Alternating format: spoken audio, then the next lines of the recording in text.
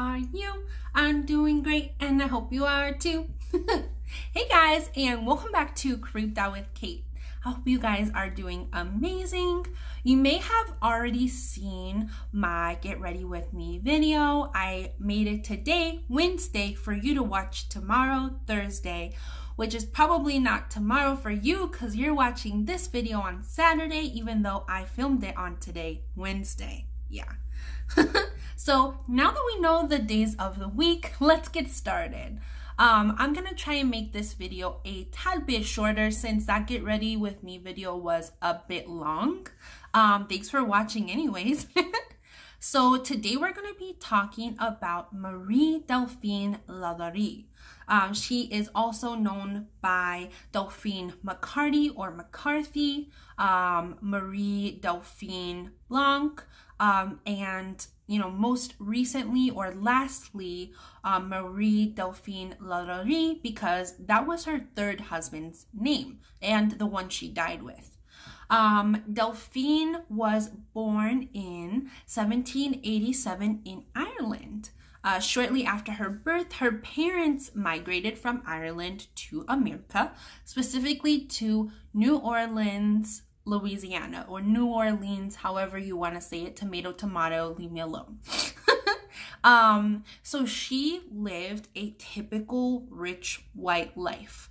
Her parents were extremely wealthy, so much so that she was gifted by them multiple plantations. I know one was indigo, and I didn't find out what the second one was for, what they were farming or what the plantation was. In Delphine's early years, of course, she gets married once. Somehow her husband mysteriously dies. It's never said how or why he died. Obviously, we can take a wild guess. Maybe there's a Black Widow situation going on, especially because a couple years later, she gets married a second time and that guy mysteriously dies too.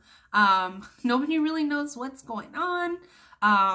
Disease was really prevalent during this time, and so there was honestly a number of reasons that those guys could have died, and no one really looked into it too much. She did have a ton of money, so maybe that's why they didn't look into it, but that's just my guess. Anyways, again, Delphine's still in her early 20s by the time she marries her third husband. His name is Leonard Louis Lalaurie, hence where she got the last name Lalaurie. His name is L cubed, LLL. Shortly after getting married, she acquires some land in a very famous part of New Orleans in the French Quarter or French Square. The home is actually on a street called Royal. It's on Royal Street. So they're just living their best life on this land that she purchased. A 3-story mansion was built. It was lavish, no expense spared, and it also had a separate quarter attached for the slaves, for the servants. It is a disgusting, atrocious part of our history, but unfortunately in the 17, 18, so on, hasn't even really stopped. Slavery was a thing. And she was a rich white woman after all, so of course she had many servants and slaves. The Lalauries, being rich and powerful, they were socialites in their town. So they were invited to many fancy parties, lavish affairs. They threw fancy parties and they were very well known. After just a little while of moving into what's known as the Lalaurie Mansion or the home on Royal Street, some rumors began to circulate about Delphine's mistreatment of her slaves. Whenever she was out in public, she was very careful to treat Black people with respect and kindness, of course, so as to not be suspected of the things she was doing. Things went on and rumors kind of began to grow. they did get to the point where a lawyer was dispatched to her home to kind of talk about the basic rights and decencies she had to afford her slaves. Even though there were slaves during this time and it was grotesque, there was still some basic decencies she had to give them. So obviously clean living quarters, she did have to feed them, and she couldn't be too inhumane to them. So like, you know, not too bad of beatings. It did not say specifically that you could not beat your slaves, but it couldn't, you know, it couldn't be too bad. For example, you would be fined if they couldn't work a certain period of time. You would then get an even heftier fine if they died, and so on. So, you know, there were some repercussions, not really ones that made a difference, especially for the Lalauries, as they had a ton of money. Delphine, in her early 20s, was said to be worth about $2 million today, in the 1700s. And as a young woman, to have that much money is just like crazy. So anyways, moving forward, the lawyer visits the home, checks out the living conditions of the slave, and says, we had a really great conversation. You know, I had a good time. I didn't see any of this supposed mistreatment, or, you know, he thought was supposed at the time, because he didn't see any evidence. Time goes on and things actually just keep getting worse. There are 2 suicides. The first is a man who, it doesn't say why, I wasn't able to find out why, was being chased through the halls by threat of being whipped by Delphine, and he actually, rather than withstand the beating or whatever she was going to give him, I think it obviously must have been worse than a beating, he actually jumps out of the 3rd-story window, obviously to his death. So what that means is that the beating that she was going to give him, or whatever she was going to do, was so bad that he thought that dying would be better. That's crazy to me. That's not the only time. A second time, this time there is a story. There's supposedly a 12-year-old girl. She is brushing Delphine's hair. She happens upon a knot and therefore yanks Delphine's hair a bit, and apparently this sends Delphine into a spiraling rage. She's now chasing the girl through the home with a whip, and again, rather than withstand the beating or whatever was going to happen to her, she climbs out the window onto the roof and proceeds to jump to her death. So another person is now wanting to die rather than be punished by Delphine. That says a lot about what she was probably doing.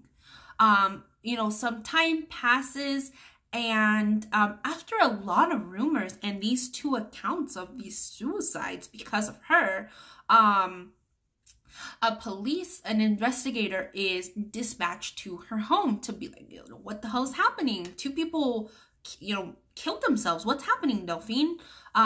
He does, or they are said to do an examination. They do reach the slave quarters, and finally they find that there are unfit conditions. The slaves are being treated very poorly, I'm sure because they weren't being fed. They were very malnourished, and I'm sure that it showed. Supposedly the living quarters were absolutely filthy, having never been cleaned, because the slaves were chained up when they were there, and so they couldn't even clean if they wanted. Anyways, there was, you know, supposedly rats and maggots and all kinds of other disgusting things that no one, I mean no one, should be made to live in. Anyways, so upon this discovery, Delphine is made to give up 9 of her slaves. So they're like, you know what, you're treating them badly, you obviously can't manage this many slaves, give us 9. So those 9 slaves are then forfeit and put up for auction. You would think that this is the end of the tyranny forced upon these slaves, but that's not the case. They're unfortunately purchased back by Delphine's family members and then given back to her. So these slaves that had thought that they were free from this torturous, I'm calling her torturous because she was a mistress and she tortured. Don't know if it's a real word, but anyways, they thought they were free and now they're being given back to her because they had such strongholds, influence, and money in this town. Anyways, a while down the road, as they often did, the Lalauries throw a party. Everyone is in attendance because this is a rich and powerful family. And at the end of the day, attending parties like this, you know, it can lead to status and connections and blah, blah, blah. So everyone's partying, having a great time. During this time, it's said that Madame Lalaurie did start to chain her cook to the stove. For fear that she would leave, and also just to make sure that she was always present whenever she wanted something to eat. There was also some, there was a thought or a, I can't use my brain right now, a guess. There was a possibility, I guess, that Lalaurie started to chain her slaves up because shortly before this time, there were many slave revolts. Slaves were beating their masters and killing their masters to get away.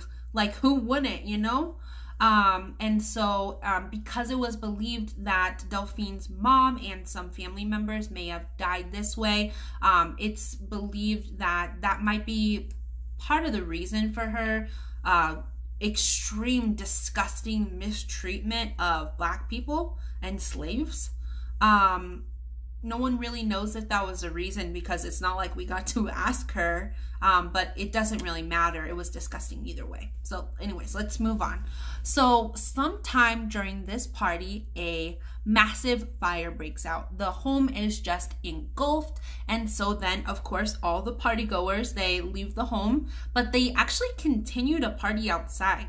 The food is brought outside. The drinks are brought outside. In New Orleans, a party doesn't stop for anything. And that's what happened in this case as well.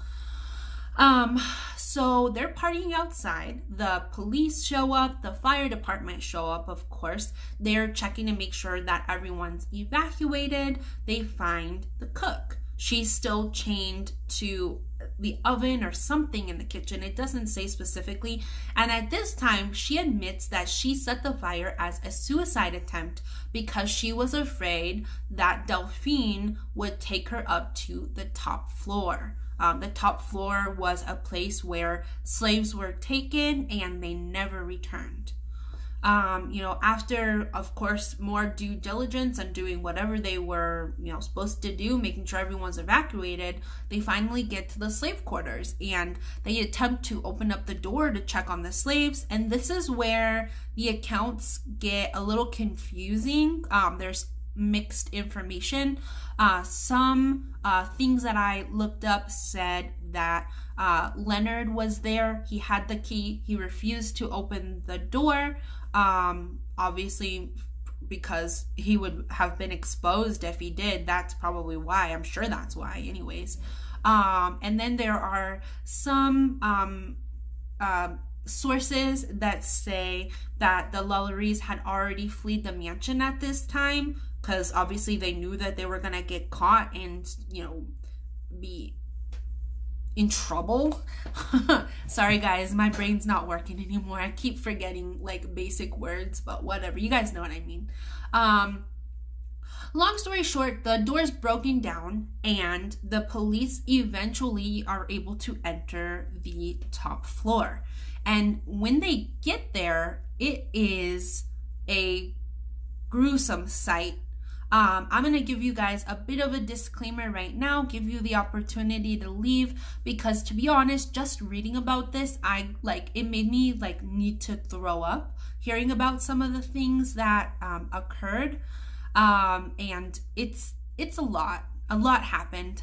So if you guys have a weak stomach or you just don't want to hear about some really graphic, disgusting things that happened, peace out. Go ahead and leave. Go ahead and watch an old video, wait for the next video, whatever. Anyways, so what they saw when they got into the room was about 7 to 9 different slaves. There were slaves that were hung from the ceiling by their neck, and their extremities and lower halves were so heavy because they'd been there for so long, limp, that their stomach or their middle regions were starting to separate from each other and, you know, open. Of course, there were like openings, slices, because of the weight of the hanging part of their body. There were slaves with their eyes sewn shut, some with their mouths sewn shut after feces or excrement were stuffed into their mouths.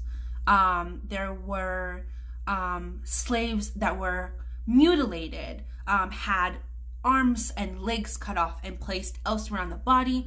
There were sex reassignment experiments where the genitals of one sex was removed and replaced onto the other. You guys know what I'm trying to say.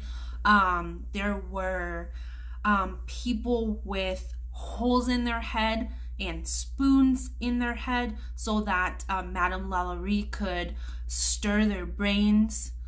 There was a woman who had every bone in her body broken and stuffed into a tiny little box. There was another woman whose bones supposedly were broken and reset and rebroken and reset until she resembled a crab. There was another lady who was cut from neck to her, you know, why can't I think of private parts? And then her intestines were removed and wrapped around her tightly like a corset. There was people in cages, and not everyone was dead. Unfortunately, there were people who had been there for months and were still alive, begging to be put out of their misery, understandably so. After being in a situation like that, I don't know how you would cope with that, how you could come back from some of those things, from any of what was done, to be honest. And I think I'd be ready to go as well. Anyways, sadly, as if this weren't enough, as if this terrible, atrocious mistreatment, mutilation, torture wasn't enough, they were then put through additional emotional torture. They were moved to a nearby jail until authorities can figure out what to do with these people. Do we actually put them out of their misery like they asked, and like what might be the humane option? Do we try and treat them, take them to the hospital? You know, trying to figure out what to do. During this time, disgustingly, they allowed visitors and viewers. It's said that from the time that they got there to the time that authorities found out what to do, over 4,000 people had passed by the jail cell to look at these slaves that terrible things happened to. I don't know if it was to confirm, you know, the story. Did this really happen? I don't know if it was out of curiosity, because the human body was a little bit of a mystery during this time. They didn't have modern medicine and modern surgery, so there were a lot of accounts of strange experiments and grave disturbances. Bodies were taken from graves and examined out of morbid curiosity. Anyways, after this, a mob, rightfully so, broke out, and they went to the Lalaurie mansion on Royal Street in the French Quarter and just destroyed it, ransacked it. Obviously, they didn't want this terrible torture mansion in their town. They didn't want to have to pass by it and see it after they found out what happened there. I totally get that, and I don't know, maybe I'd even participate if I was in that case, or in that situation. I mean, I don't know. Thank God I'm not, or I wasn't, or I won't be, hopefully. Anyway, sorry. So they're, you know, destroying the home, obviously probably holes in the wall. They burn it. Anyways, by the end, by the time authorities get there and break up the mob, there's little left than the walls, the frame, you know, part of it has been burned down. And so eventually the whole thing's demolished. By this time, by the time the mob had gotten there, the Lalauries had already fled New Orleans. They'd gotten on a boat. They'd sailed all the way to Paris to escape their fate, to escape, you know, the punishment that they deserve, you know. I was thinking, like, what punishment do they deserve? I'm not really an eye for an eye person. I'm not really the kind of person that says, well, they did this, so they should get that done to them too. I think if I were an authority, I'd handle it with a little bit more grace, because at the end of the day, if I subject a person to the same thing that another one's in trouble for subjecting someone to, then I'm just as low or just as bad almost as that original person. So I think a swift beheading, I don't think they had a lethal injection then, but I think let's just kill these people. Get them out of society. Let's be rid of them. I think that would be an appropriate punishment. But I'm not law enforcement for a reason. So never mind. Let's forget that part. Oh, this is not funny. Sorry, guys. Anyways, they're in Paris. First, in true Delphine fashion, or I don't know, you know, in her pattern, her husband dies first of mysterious circumstances. And then a lot later, Delphine eventually passes away. She doesn't actually die until 1849. So she had a fairly long life. And supposedly she just died in Paris. There is a plaque or a grave site in New Orleans, saying, you know, here lies Delphine Lalaurie, formerly known as Delphine McCarty or McCarthy. It says, you know, when she died and when she lived and blah, blah, blah, like a normal plaque or a normal tombstone. So no one really knows if she really died in Paris, and maybe this was just a tribute to her, maybe made by a family member so they would have somewhere to visit.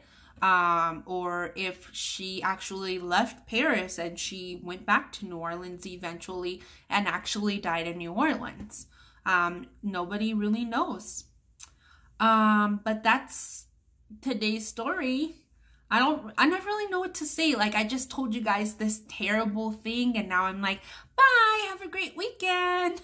Hope you guys are doing great. Like, obviously, I do hope you guys are doing great, and I do hope you have a great weekend. But, you know, that's what happened.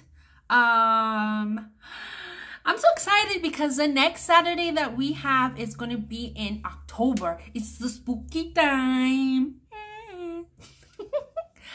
There's going to be a lot of baking going on. I was going to tell you guys that I'm going to bake every week, but I can't guarantee that. I don't know for sure. I know that there's going to be more baking than usual, but I don't know if it's going to be every single week. Stick around to find out, guys. If you haven't already, go ahead and hit the like button. You subscribe, encourage your friends to subscribe, tell your mom and dad, tell your grandparents, make your dog a YouTube, and then ask him to subscribe. Yeah, thanks guys, bye.